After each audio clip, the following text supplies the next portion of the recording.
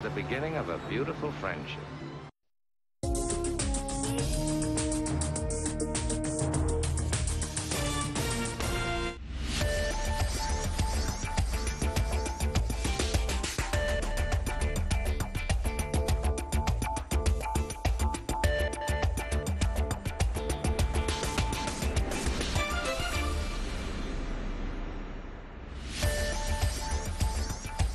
Today on Straight Talk Africa, an analytical reflection on the first ever Russian-African summit held in the Russian resort city of Sochi last week.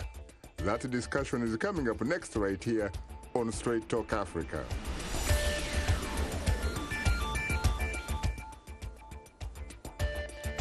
Hello, welcome to Straight Talk Africa, live from the Voice of America headquarters here in Washington. I am Shaka Ssali, and today we are discussing the Russia-Africa Summit and what it may mean for the continent.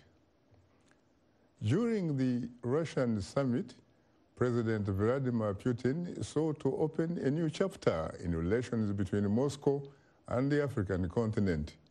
VOA's Paul Ndiho has more.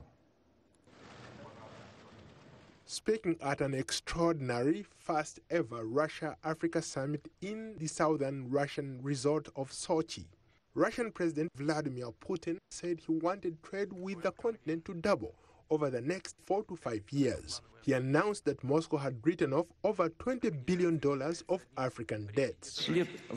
Our country is taking part in an initiative to ease the debt burden on African countries. The total sum of debt written off currently amounts to $20 billion.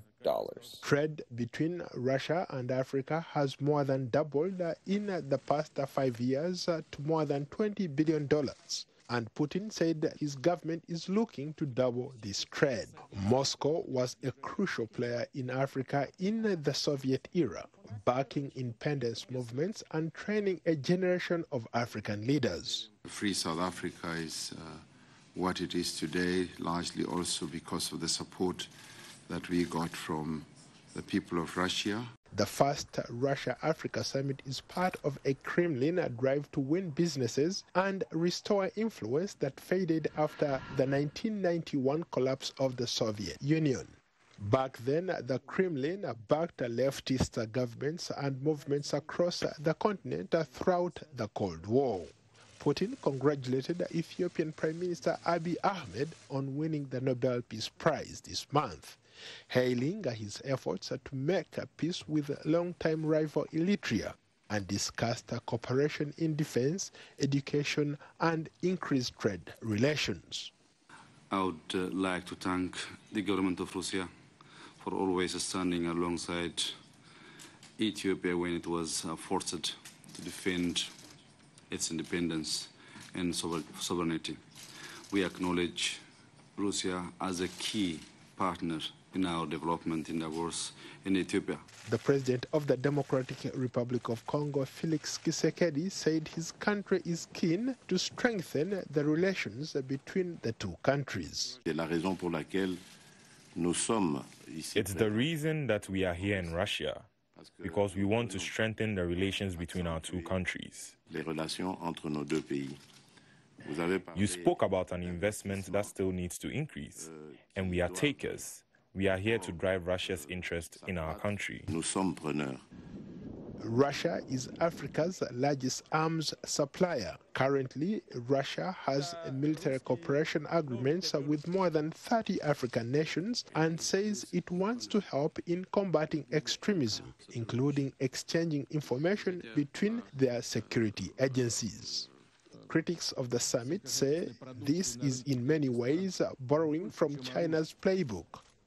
Even though Russia cannot match China's economic might, it is prepared to support African leaders with controversial human rights records in exchange for access or to the continent's riches. In 2014, U.S. President Barack Obama hosted dozens of African leaders in Washington, D.C. to discuss trade, business opportunities, and security issues. A $33 billion trade and investment pact was announced to spur African development and support tens of thousands of American jobs. Paul Ndiho, VOA News, Washington. Thanks, Paul, for that report. Joining us here in our Washington studio are two distinguished guests.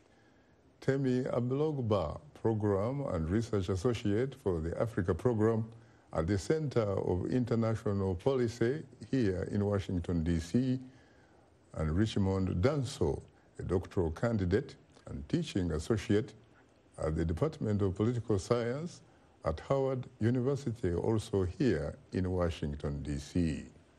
And last but not least, via telephone link-up from New York City, is Dr.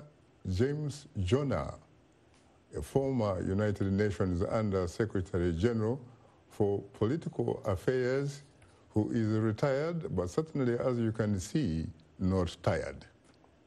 I have to say that Temi, Richmond, and Dr. Jonah, I am profoundly honored and exceedingly humbled to have the opportunity to host the three of you on Straight Talk Africa.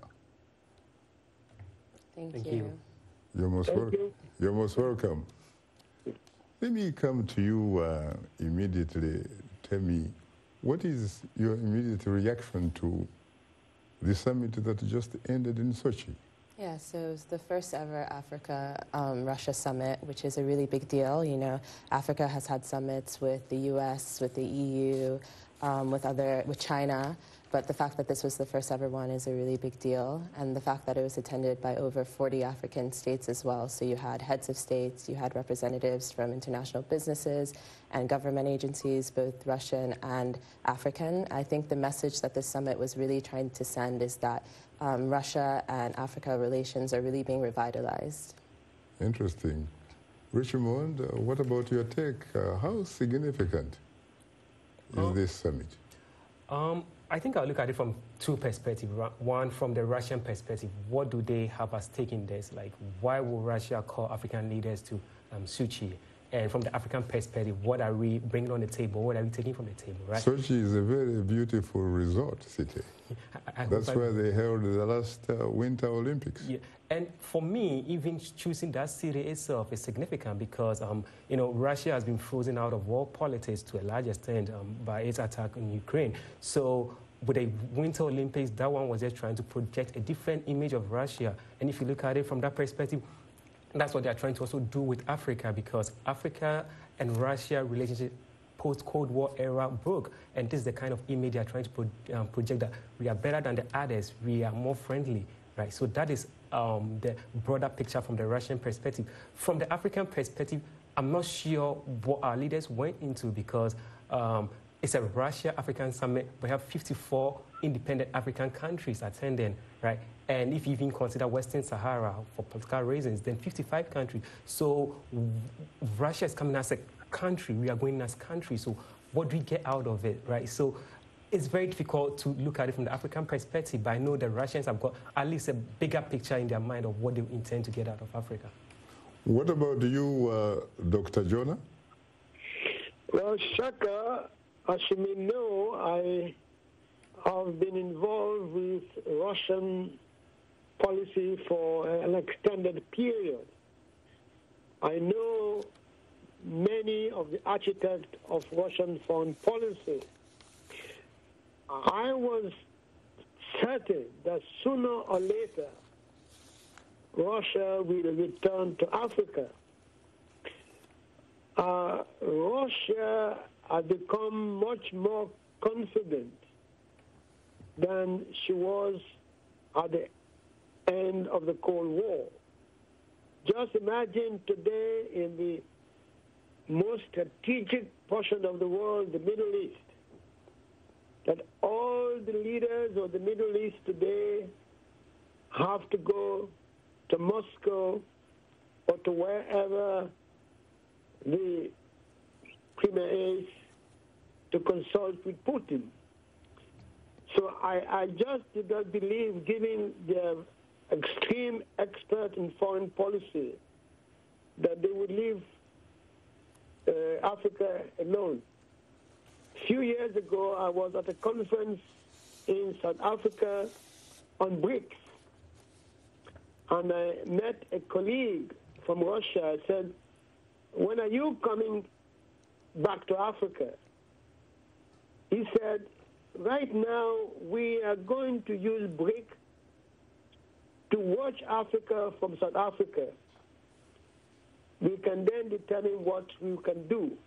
So I say this is a resurgence of a more confident Russia. So I'm not surprised. I see.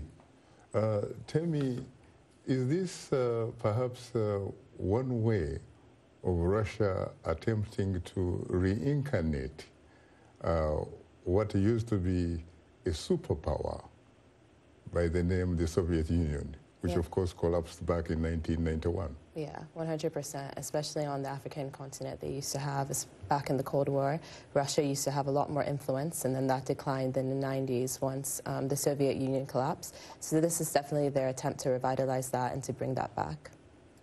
Now, Richmond, you know as well as I do that when you are, for example, playing the game of basketball, you always refer to the home court advantage.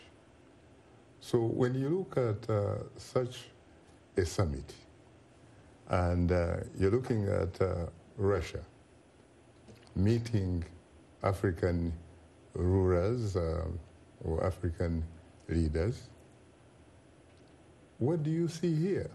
Who has the advantage? Well, obviously it's Russia.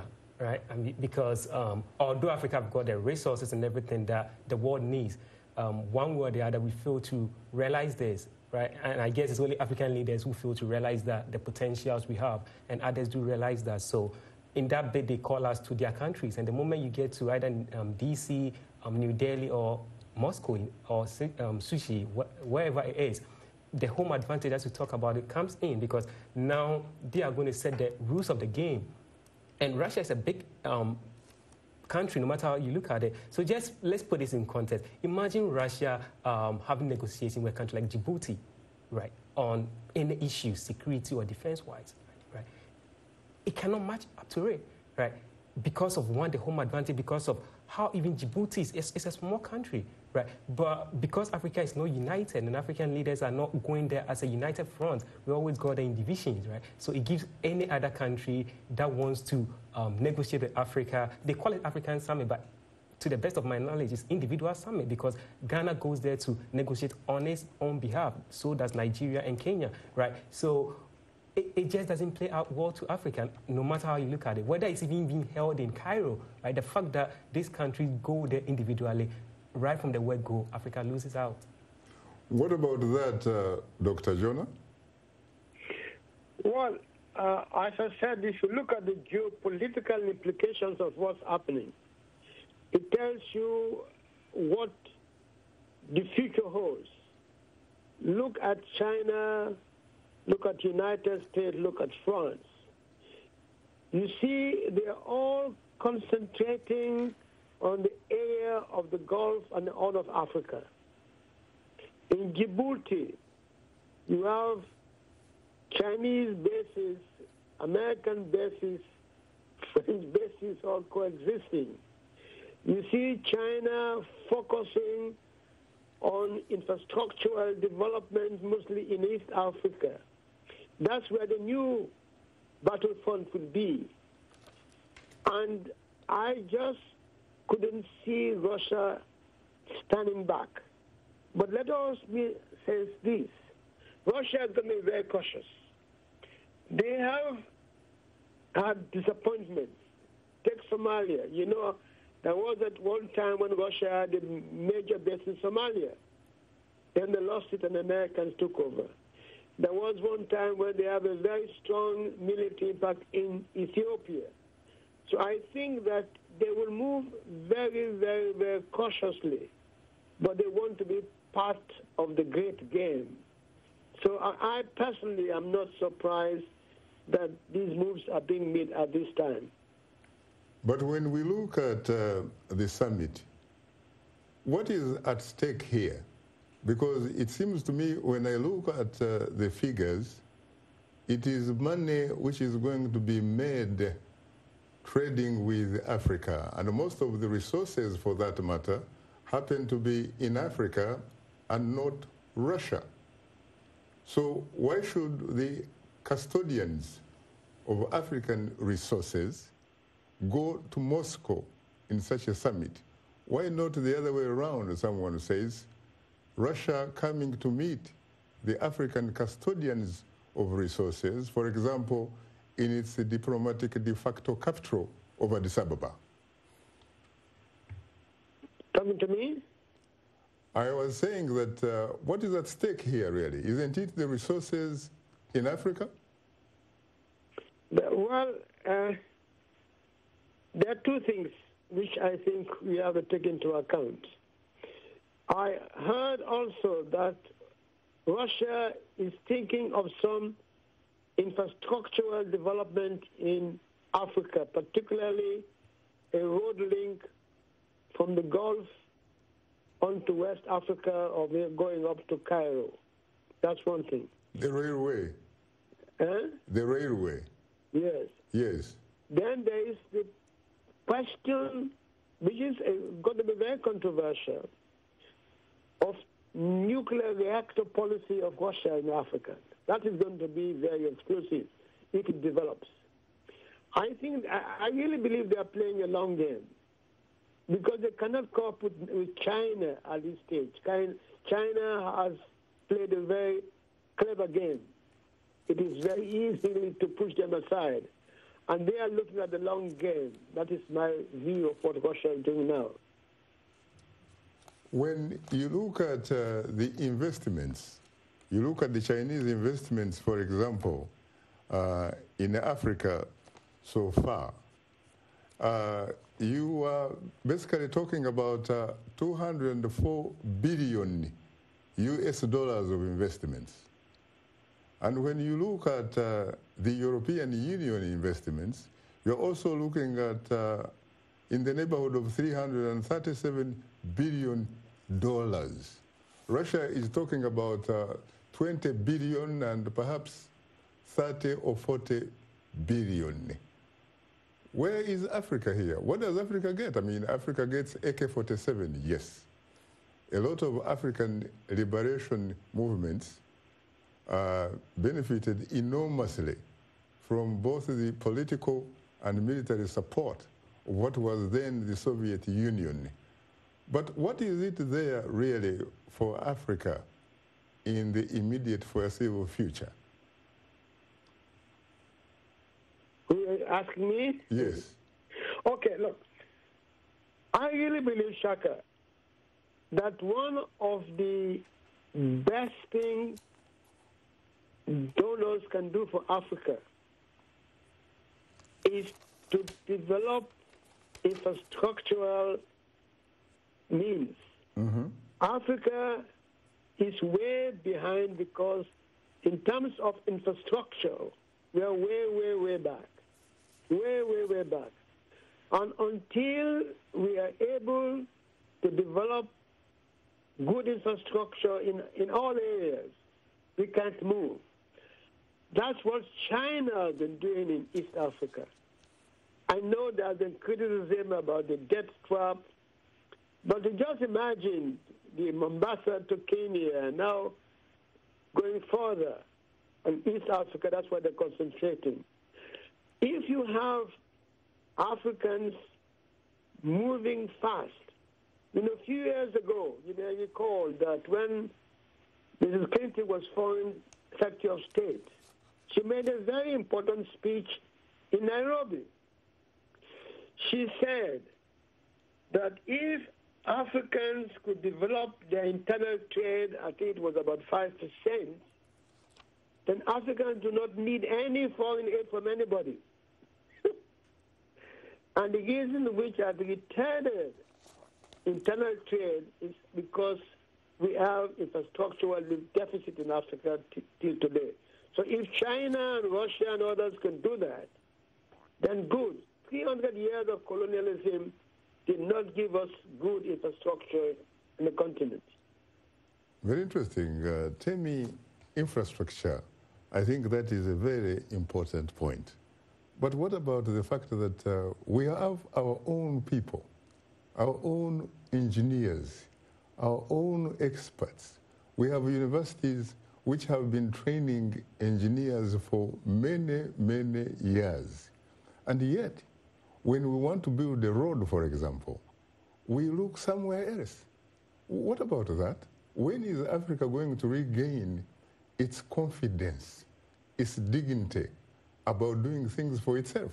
Yeah, I think this is a really major issue, and not just looking at Russia specifically, but also China with like the Belt and Road Initiative, for example. A lot of times these other countries are flying people in rather than empowering the actual Africans in those countries and giving them jobs and things like that. Right. But an argument that Russia was actually trying to make through this summit is that they're trying to have a mutually beneficial, relationship for African nations, and they're trying to kind of call out the U.S. and other Western countries who traditionally they haven't really done that. So this is a point. The point you're making is something that Russia has actually tried to play on in this whole soft power exercise that they're going about.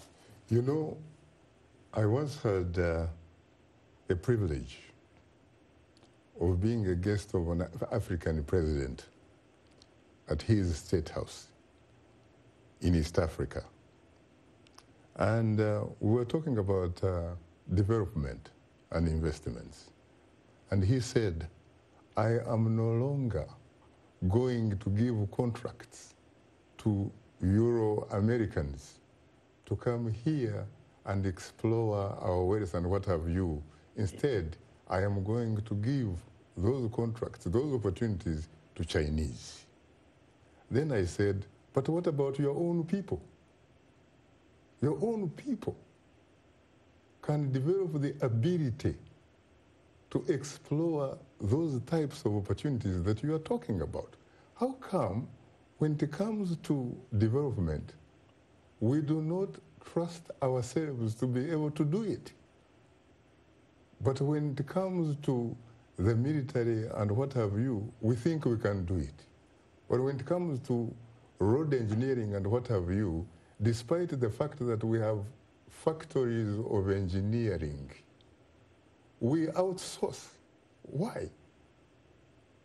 I think it's a historical problem that we've become dependent on outsourcing, and I think the solution to that is really changing the narrative of this. So, a lot of, in terms of the Russia summit, a lot of Africans kind of look to Russia as a positive alternate to, China or the U.S.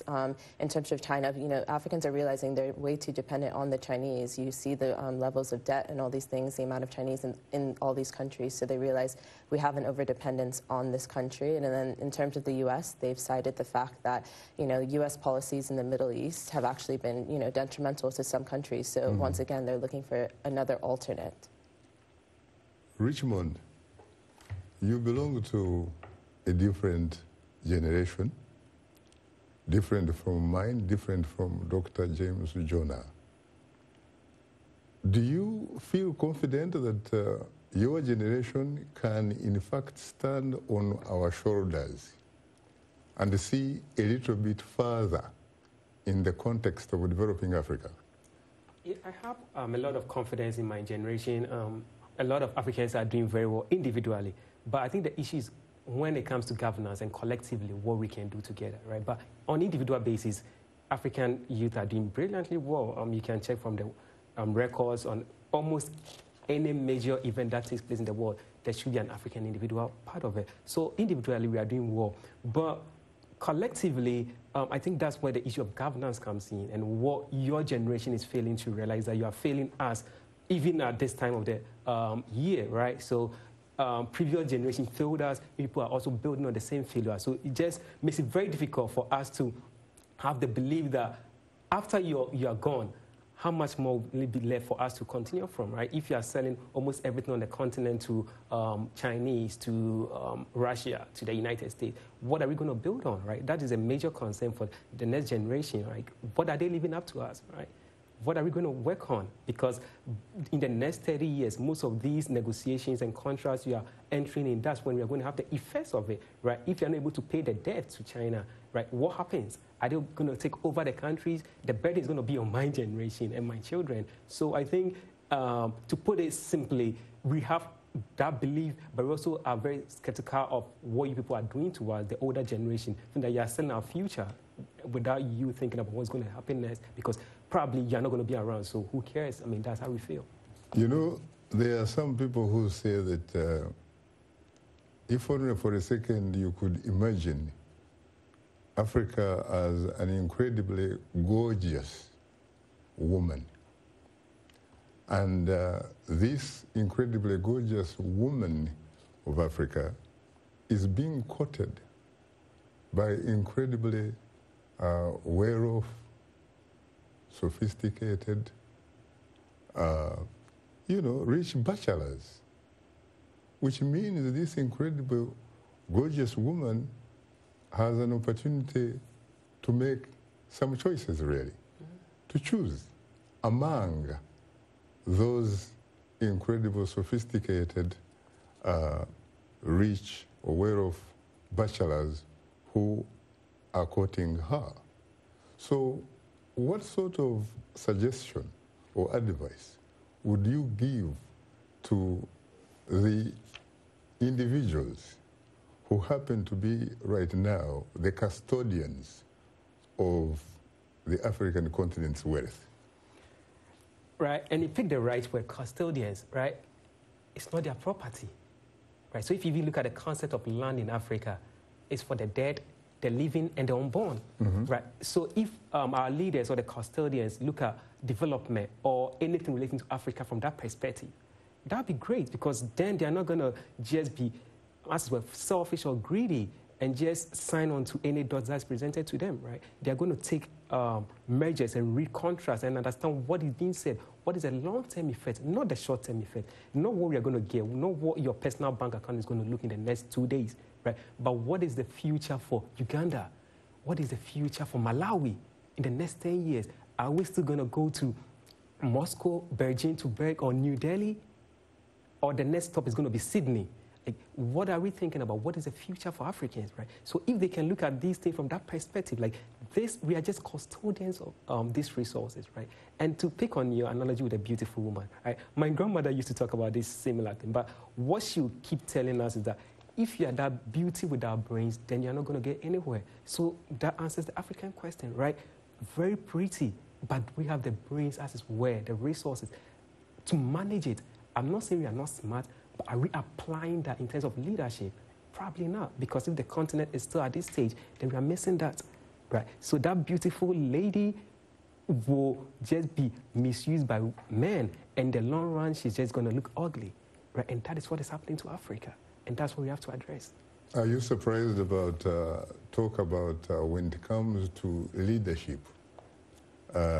People talk about when it comes to Africa that there is, in their words, not mine, a leadership deficit.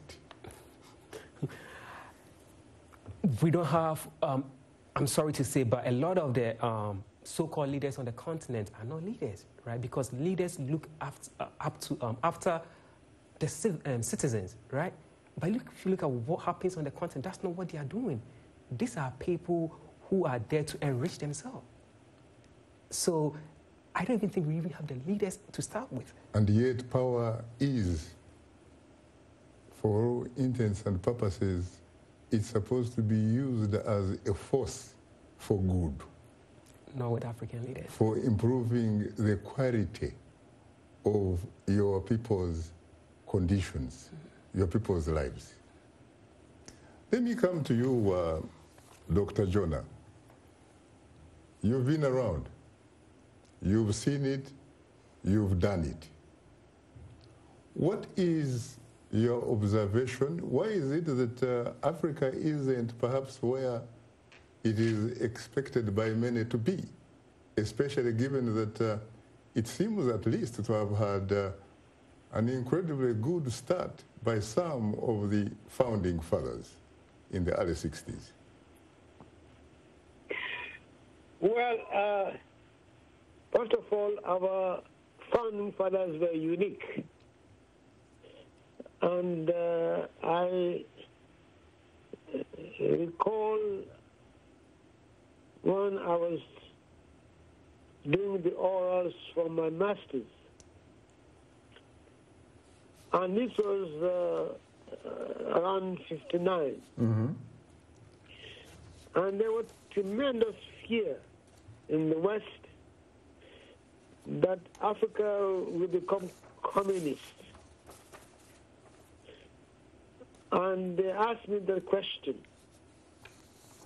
what kind of role will you play as an African? I said to them, look, I don't think you understand Africa. I said, Africans do appreciate what assistance they will get from Russia and the communist camp, as it's called, in the fight against imperialism and colonialism. But they will find difficulties in Africa for two reasons. Africans are religious people. There is no way they are going to denounce God. They're not going to do it. Secondly, they are not going to have an embrace of socialism in terms of controlling the means of production. It's not going to happen. Because there is something innate in the Africans of trading. And they were surprised at this. I said, and of course, what happened. I think our leaders understood this. They are not going to accept all ideology as it is. The next issue which they confronted, of course they were not there, they were all removed. We forget that our leaders were removed shortly after they took over and military regimes were installed. And there are a lot of historical writings now as to how these people were installed as military leaders. You yourself can know, how did Idi Amin become president? The facts are there. Okay. So that was a problem. What about Mobutu Sese Seko Wazabanga? Well, this is, look, if you want to go into it, the Congo crisis of 1960-64 was the pivotal struggle between East and West. Because how it ended decided who should have sway, and the West won. But the problem is that the West won because Shaka was with them, Katavubu was with them. The man who was with Russia, Lumumba, was killed. This what happened. So the West won and the Congolese people lost. Yes, that is what happened. I mean, this is what I grew up on, and that was unfortunate for Africa. But if I can go back to our young colleague, and he's right that the new young generation of Africans are in a better position. You see, the way when we went to school, and I must say, to be very frank, that I know for the British they did give good fundamental education, but for some reason or another, they did not allow Africans to get into the field of engineering and things like that. You have to be a lawyer, you have to be a doctor, a clergyman, a teacher. These are the preferred professions. You don't build a nation on those. Okay. Now things are changing. So when you get to mining, I come from Sierra Leone, you have the mining, but you have nobody Now they are doing it. At the time I was growing up, who has any mining degree? So you have to bring in outsiders to do that.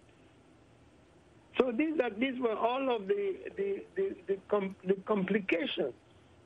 And even I was told by a Russian in the Luma University that they found so many Africans were going for the humanities and not for the tough engineering degrees, you know. So these were things which held us back, and hopefully it might change. I'm afraid time is not our best ally. You are tuned into Straight Talk Africa. We'll have more of a discussion in a moment, so please don't go away, because we'll be right back with you.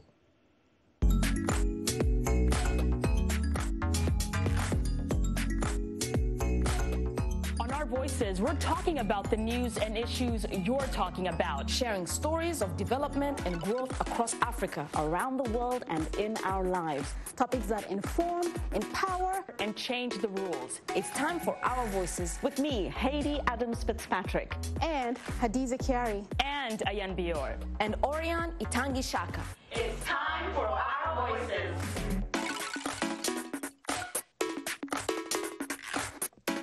Today's youth are not just the next generation of African leaders, they are today's leaders. And this is the time to invest in them, today, not tomorrow. So let's connect, let's engage with each other on issues that will transform our societies. Innovation, leadership, entrepreneurship, things that you're doing to move the continent forward, to make you the greatest generation that Africa has known. It's Up Front every Wednesday, 1730 UTC, right here on the Voice of America.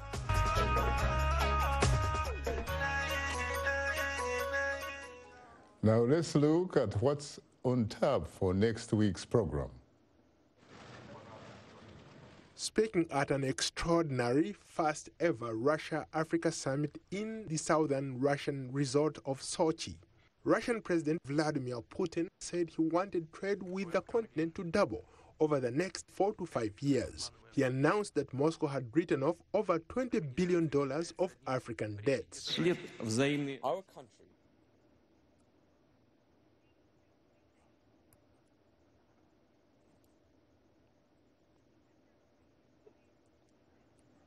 And today we are talking about the Africa-Russia Summit. Our guests are Temi Ibirogba, Research Associate for the Africa Program at the Center for International Policy, Richmond Danso, Teaching Associate at the Department of Political Science at Howard University here in Washington, D.C., and via telephone link-up from New York, we are joined by Dr. James Jonah, former United Nations Under-Secretary General for Political Affairs. I have to say that I'm profoundly honored and exceedingly humbled to have the opportunity to host the three of you on Straight Talk Africa. Thank you. You're most welcome. Let me come to you, Temi. There is a very interesting gentleman in New York, and his name is Professor Joseph Stiglitz. He is a Nobel laureate in economics. He teaches at Columbia University. He's a former chief economist of the World Bank. He has written several books, among them the one on globalization. In that book, he talks about how, for example, the intellectual balance of power has been shifting in favor of Africa.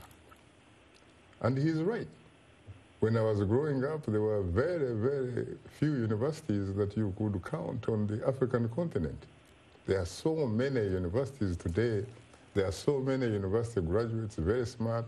There are even, in fact, Africans who have, in their own right, become world-class experts.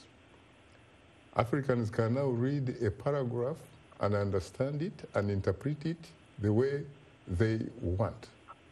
Any particular reason why that does not seem to have really made significant difference in terms of the ordinary people, the ordinary African people benefiting from that change?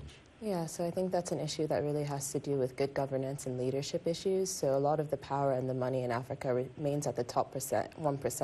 And that's because of things like loyalties, tribalism, people wanting to keep the money in their own families as well. So instead of allowing the financial gain to trickle down to the ordinary people, it just really remains at the top. What about you, Richmond? Yeah, I think I agree with her to a large extent what she's saying, but I also feel like the educational structure of Africa, I mean, it tends to be more from what the colonialists left us. Right? We are still focused on grammar, not a lot of skills and entrepreneurship, right? So in Ghana, we have what we call the free HSS, right, which is a good idea to give all high schoolers free education. But with me, my issue with it is most Ghanaians go free education? Yeah, for high school. Are those, for example, by any chance called universal, like secondary education or universal primary education? So high schools in Ghana are supposed to be free now. It was part of the current government's policy. Do they have the infrastructure? That is one issue. So now they have to run this double track system where students go for 3 months, then they come home and stay for 3 months, and before they go. Do the elite, for example, the ministers, the ambassadors, the judges, and the rich people, do they in fact send their children to those schools that you are talking about, or do they actually send them somewhere else? It's interesting because in Ghana, most of our high schools are very good at government high schools. So during my time, at least when I was in Ghana, majority of the people will send their kids to these top schools, which are government funded, right? But there are also other institutions being run by that follows American and British curriculum. So, I mean, depending on who you talk to and what the person wants, but to a large extent, most Ghanaians send their kids to public institutions. But the point I was trying to make with your question is, with this free education, trying to give everybody universal free education, what we are missing is we are still charming out individuals who are very grammar inclined, right? So we come out and we cannot produce anything, right? So if not for political reasons, I suggest that there should have been free education for people who wanted to have technical and vocational skills, because that is what the country needs and that is what brings about development. But do you still have the type of education which is characterized as one size fits all? Pretty much, right? So pretty much you're supposed to learn English, you learn French, you learn all the colonial things that were left behind. We are still holding on straight to it, right? And we are not trying to empower ourselves in areas of entrepreneurship, which is very crucial for any country development. And that goes to the point the gentleman on the phone was making, right? Africans are lacking behind when it comes to these areas. And it's of our governments to focus on that. They are not doing that. They are still focusing on the old way of doing things. So we need a paradigm shift, at least in that perspective from an educational point of view. Very interesting. If in fact your leaders, by the way, if they were watching you right now, say like your president, Nana Akufo-Addo, if he was watching this program, what is it that you would say to him in order to help make the country better than he found it?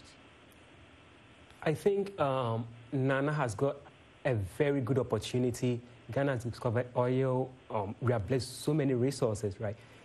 He should make sure that these things are utilized to the benefit of Ghanaians, not to the benefit of his party members, right? There's so many allegations of corruption in the country, and that is not helping, right? That is why the previous government lost. So if he's really committed to empowering Ghanaians, then these resources should be used to benefit Ghanaians. And to his flagship program, which is the free high school education, I think he needs to take a second look at it, probably be honest with Ghanaians that, hey, this was my flagship program, But looking at it from this perspective, I think we'd be better off focusing more on vocational and skills training than the path we are going on. Or a combination of both. Better still. What about people who say that, yes, while it is true that you need to focus more on some of these skill sets that can actually immediately bring food on the table, that perhaps what actually is lacking in most of Africa is the role of what is called as social engineers, organizing society. That you have to be able to have a sort of foundation, infrastructure, so that the other, which is a superstructure, can fit in. Yeah, I think that makes a lot of sense. I think when you look at the civil society spaces in a lot of African countries, they're shrieking because of, once again, bad leadership. But you have activists who are coming out and saying, fighting back against this. I know I always talk about Omoyele Sowore because I'm really passionate about his case, but he was a president in the 2019 elections, and he was really trying to argue that, you know, for years or for decades even, since military rule and onwards, Nigeria has really been plagued by bad leaders who haven't allowed, you know, the nation to move past a lot of its issues. The ogres. Exactly, exactly. So instead you have these people who have all this power, and then everybody at the bottom, there's nothing for them. So, you know, building a better civil society space, a better social space is something that very much needs to happen. I see. Thank you very much. Now let's look at what's on tap for next week's program. On the next Straight Talk Africa, conflict in Cameroon between the government and the English-speaking regions has caused deaths and displacement of 500,000 people. We'll explore how a peaceful resolution can be achieved on the next Straight Talk Africa. Welcome back, and before the break, of course, we were talking about the need for social engineers. So how do we go about doing that? Because at the end of the day, unless society is governed well, it's not going to deliver a lot of things that are needed really by the vast majority of the people. Yeah, I think an education shift, so instilling those types of values into young people so that they can grow up and think that is really necessary, because I think we mentioned this earlier in the show, a lot of the issues that this current generation who are in power, they're kind of passing down those issues and not, you know, creating a space for the younger generation to come up in. So I think by, you know, empowering the younger generation and teaching them, hey, this is a different way to look at things, I think that's a really good way of making sure that, you know, the future could be, you know, potentially different for Africa. What about the requirements for leadership? You hear in a lot of African countries talking about the equivalent of a high school diploma in order for you to run for such and such an office, or the equivalent of an advanced higher school certificate or university degree to be a governor, to be a member of parliament and what have you. But there are two important things that you don't hear about. One is character. The other is integrity. Yeah. Why? I think that's not something that we've valued as a continent overall. We look towards power and status a lot more than those things, and I think that people look at being a civil servant as a fast way to get rich. You know, civil servants are millionaires and billionaires in a lot of countries, which makes absolutely no sense at all. It's meant to be an act of service. You're meant to be trying to help, you know, the smallest person in society, the person with the least. You're meant to be helping, you know, lift them up. So, like I said before, I think there needs to be an overall shift in the way we just view things in Africa. What about the issue, Richmond, of basically what somebody would call the type of leader that really is there to serve his or her people, servant leadership. Where is servant leadership when we need it? Because you see, the issue of individualism as raised by Temi.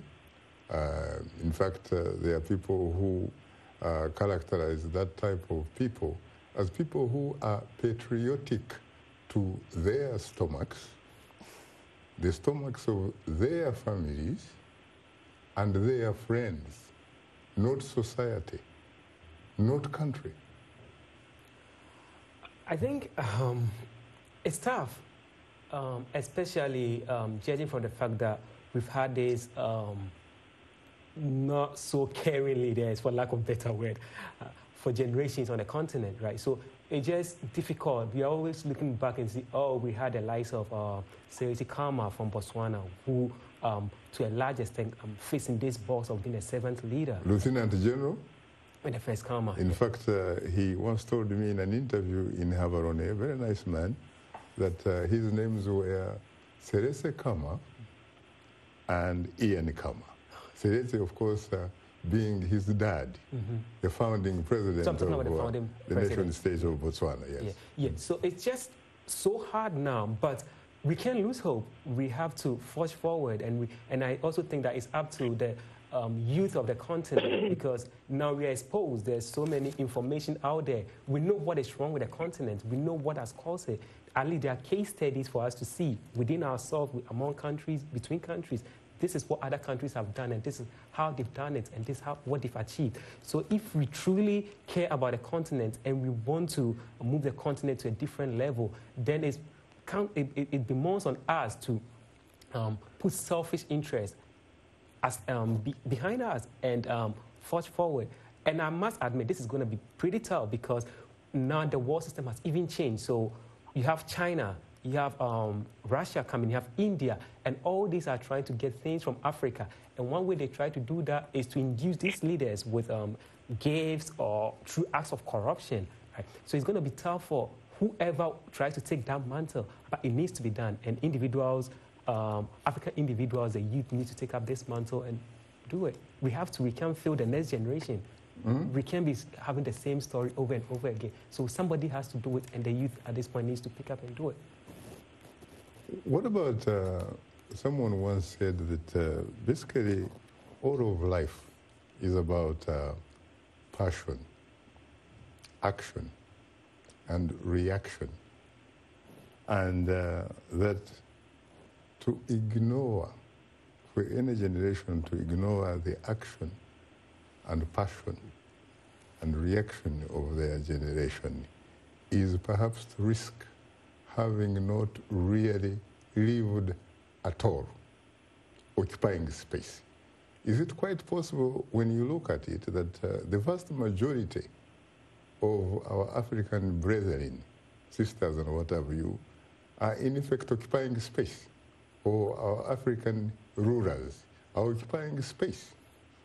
Yeah, I think so, because when you look back historically on the continent, you have people like Patrice Lumumba and just other leaders who their legacies still hold on today because of how passionate they are, and because of that passion, like you said, they put things into action and actually got things done, and we can still see the effects of their work today. But as of the leaders now, you can't really name many who you know what they're passionate about. You know, you have the Ethiopian Prime Minister, Abiy Ahmed. Oh, yeah. He's a great example, and that's part of why he won the Nobel Peace Prize, because he has that passion. He could very well be the legitimate new breed of African leaders, really. Exactly, and I really hope that other, incoming young leaders look to him as an example, because I think if they all are to have that kind of way of thinking, then we could see a nice shift on the continent. Very interesting. And I think it's interesting because talking about people just occupying space, right? You have leaders on the continent who have been there for decades, right? And they still keep talking about the same issue. We are trying to develop the countries. We are trying to give pipe-borne water, electricity. But you people have been there for centuries. So what have you been doing if you are not just occupying space? And the irony is that with the emergence of democracy and some of them being forced out, they try to play around the constitution. It's now happening in Guinea, right, where the president is trying to seek a third term. Right, it happened in Burundi, happened in Uganda, right, Congo, Kinshasa. One way or the other, they managed to solve it. But as they say in my country, he left the scene, but he's pulling the string from behind, right? So the whole idea of being so selfish and not caring about the people, being out of touch with realities, right? That is what is killing us, and that is what is killing the continent. And it's just so depressing when you see these people occupying the spaces and not doing anything about it, yet they don't want to leave. I mean, if you are doing the job, that's okay. I don't care how old you are, if you are delivering. But if you've been there for 30 years, 27 years, and you still talk about trying to unite the country, as in Cameroon, what are you uniting? You've divided the country over. Leave the scene. It's very interesting because, in fact, that is supposed to be our next topic, the Cameroon. Now, what about, in my particular case, for example, I have lived for at least 6 decades, at least. And throughout that time, I was hearing elders and leaders talking about how, for example, Africa does not produce what it consumes, does not consume what it produces. And someone who happened to be one of those examples of the Bill Clinton administration's, beacons of hope for African democracy. Another word was, another phrase actually was the new bleed of African leaders. Came about, in fact, and said, that is very simple. All you need is simply to add value. This particular gentleman, who I will honor his dignity and not name his name, has actually been in power, the last time I checked, for 33 good years. Should we listen to this man really when he keeps telling us that it's very simple, you have to add value? How come he has not really been able to succeed in simply adding value? I think he's adding value to his or her life, probably. Really? By staying in office, right? Because if you've been there for over 3 decades, and you're still talking about adding values, and you've not been able to achieve it, come on, what else do you need? Richmond, can you do me a favor? If you were to look in your camera, I don't know whether your camera is number 3 or... 1. Yeah, number 2. If you were to look in your camera, could you address those type of leaders directly? What is it that they really need to do? If they can no longer add value, can't they, for example, figure out how to manage their own exit? Because if they don't manage their exits, unfortunately, someone is going to have to do it for them and not in their interests, really. Right. To the African leaders who are still holding on to power, I think a good example is what happened to Robert Mugabe, right? He had phenomenal years governing Zimbabwe, and he outstayed his power. So obviously he was ousted out, right? That shouldn't happen to you, right? You've been in power for over decades. No good human rights, no constitutional right, and you're still talking about adding value to the country. We, the youth of the continent, have realized that you've added enough value to your life. Well, unfortunately, time is not our best ally, and on that note, our distinguished guests were Temi, Ibirogba, Richmond, Danso, and James Jonah. Thanks to our audience for tuning into Straight Talk Africa. In the meantime, get better, not bitter, Africa, and please remember to keep the African hopes alive.